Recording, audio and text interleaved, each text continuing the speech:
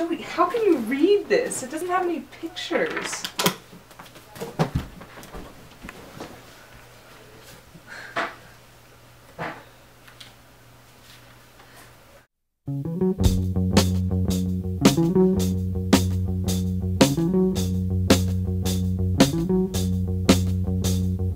Hi, I'm Corey. And I'm Emma. And we're going to be doing a book review of The Grimm Legacy by Polly Shulman.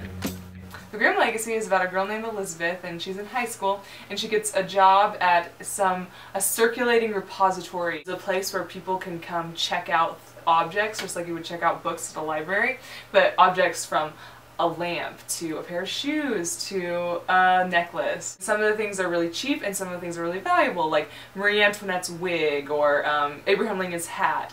The catch of the story of the book, The Grimm Legacy, is that there's a room called the Grimm Room. After the Brothers Grimm. And inside it are many magical objects.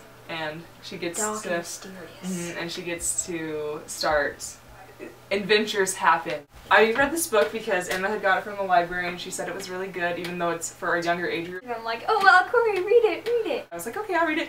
And it was good. It started out, it really keeps you hooked, and like, I think it's neat how they put in all the Grimm stuff and really obscure fairy tales, so it got us like, oh, we need to reread a bunch of Grimm fairy tales, so that was neat. So Elizabeth is this girl and she's new in her school. I kind of liked her. I kind of liked the romance. I was like, she's gonna get together with this guy, and Emma was like, no, she's not. Emma was right.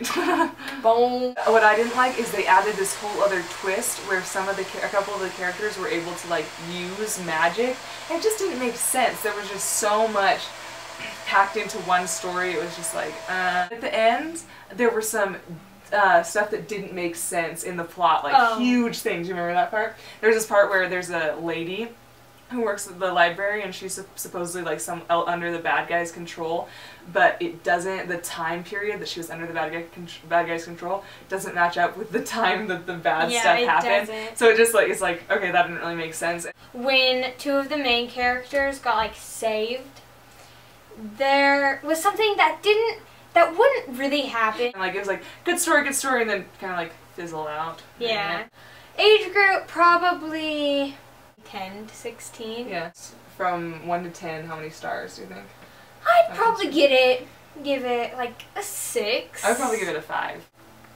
6 stars of family friendliness.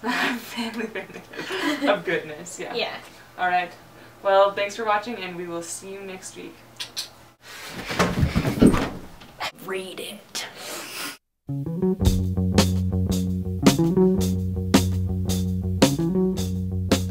Do a fake voice. I don't do a fake voice. I don't do a fake voice.